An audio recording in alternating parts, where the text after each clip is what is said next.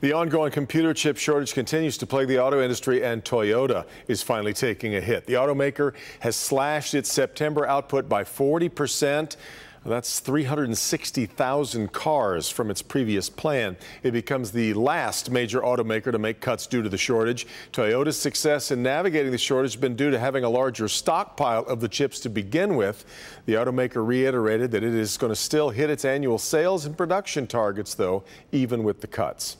The one-time home of Malcolm X will be restored in the city of Inkster. The organization Project We Hope, Dream and Believe was awarded a grant to restore the home on William Street.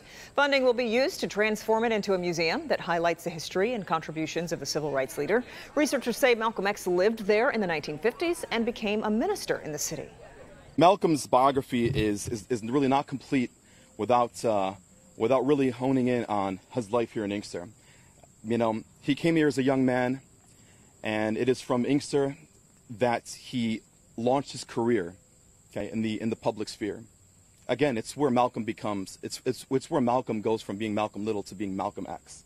The renovation and preservation project is supported through an African-American civil rights grant and administered by the National Park Service. Former head of Michigan's Health and Human Services Department may soon have a new job at the White House. President Biden has nominated Robert Gordon to a post with the U.S. Department of Health and Human Services. Gordon served as the director of MDHHS under Governor Whitmer until that abrupt resignation back in January of this year. If the Senate confirms his nomination, Gordon would become the Assistant Secretary for Financial Resources for HHS. New at 5:30.